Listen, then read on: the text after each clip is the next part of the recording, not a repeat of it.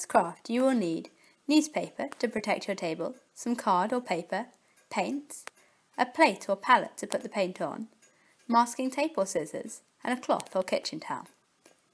First, fold your card in half, then mark out a cross shape using marking tape. Don't worry if you don't have any masking tape, just skip this step and an alternative will be explained at the end. Dip your finger in the paint and fingerprint all over the card. Try to cover as much of the card as you can in the different colours of paint, paying careful attention to covering the edges of the masking tape. If you would prefer, you could use a potato or a cut-up sponge to do this part. When you've covered the card, leave it to dry. Then remove the masking tape and you will see the finished cross.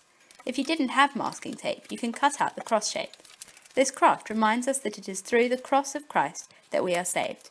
Why not send it to a friend this Easter?